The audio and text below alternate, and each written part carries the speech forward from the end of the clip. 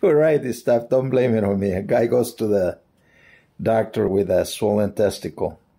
So he's talking to the doctor, and the doctor on his desk, he goes, so what seems to be the problem? Guy goes, well, I have a very swollen testicle, but every time I show it to a doctor, they can't help me because they can't stop laughing. The guy goes, well, I'm a very serious doctor, and, I'm very professional, so there's pretty much nothing that I haven't seen. He goes, why don't you just pull your pants down and show it to me right here. Guy goes, are you sure, doctor, you're not going to laugh? The doctor said, nah, I'm sure I'm not going to laugh. He pulls it out, puts it on the desk.